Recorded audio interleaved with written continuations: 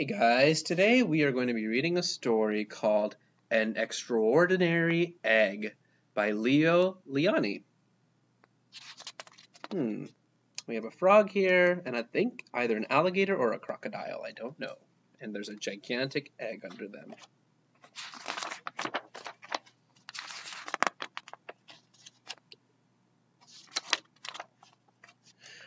On Pebble Island, there lived 3 frogs, Marilyn, August, and one who was always somewhere else. That's one's name was Jessica. Jessica was full of wonder. She would go on long walks way to the other side of Pebble Island and return at the end of the day, shouting, "Look what I found!" And even if it was nothing but an ordinary little pebble, she would say, "Isn't it extraordinary?" But Marilyn and August were never impressed. One day, in a mound of stones, she found one that stood out from all the others. It was perfect, white like the snow and round like the full moon on a midsummer night. Even though it was almost as big as she was, Jessica decided to bring it home. "I wonder what Marilyn and August will say when they see this," she thought as she rolled the beautiful stone to the small inlet where the 3 of them lived. "Look what I found!" she shouted triumphantly. "A huge pebble!" This time Marilyn and August were truly astonished. "That is not a pebble," said Marilyn, who knew everything about everything. "It's an egg, a chicken egg." "A chicken egg? How do you know it's a chicken egg?" asked Jessica, who had never even heard of chickens. Marilyn smiled. "There are some things you just know." Uh-oh. A few days later, the frogs heard a strange noise coming from the egg. They watched in amazement as the egg cracked, and out crawled a large, scaly creature that walked on 4 legs. "See!" exclaimed Marilyn. "I was right! It is a chicken!" "A chicken?" they all shouted.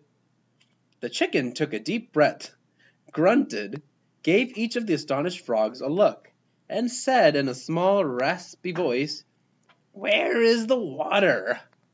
"Straight ahead," the frogs cried out excitedly. Guys, does that look like a chicken? I don't think so. The chicken threw herself into the water, and the frogs dove in after her. To their surprise, the chicken was a good swimmer, and fast too, and she showed them new ways to float and paddle. They had a wonderful time together and played from sunup to sundown, and so it went for many days. Then, one day, when Jessica was somewhere else, August and Marilyn saw a commotion in the water below them. Someone was in trouble. Quickly, the chicken dove into the dark pool. August and Marilyn were frightened. After a few long moments, the chicken reappeared, carrying Jessica. "I'm all right," she called. "I got tangled in the weeds, but the chicken saved me." From that day on, Jessica and her rescuer were inseparable friends. Wherever Jessica went, the chicken went too. They traveled all over the island. They went to Jessica's secret thinking place, and to the Great Pebble Monument. One day, they went to a place where Jessica had never been before. A red and blue bird flew down from a tree. "Oh, there you are!" it exclaimed when it saw the chicken. "Your mother has been looking all over for you. Come, I'll take you to her." They followed the bird for a very long time. They walked and they walked. They walked under the warm sun and the cool moon. And then they came upon the most extraordinary creature they had never, ever seen. Oh my. It was asleep. But when it heard the little chicken shout, "Mother!" it slowly opened one eye, smiled an enormous smile, and in a voice as gentle as the whispering grass said, "Come here, my sweet little alligator." And the little chicken climbed happily onto her mother's nose. "Now it's time for me to go," said Jessica. "I'll miss you very much, little chicken. Come visit us soon, and bring your mother too." It's funny that they still call her a chicken. Jessica couldn't wait to tell Marilyn and August what had happened. As she neared the inlet, she shouted, "Guess what I found!" And she told them all about it.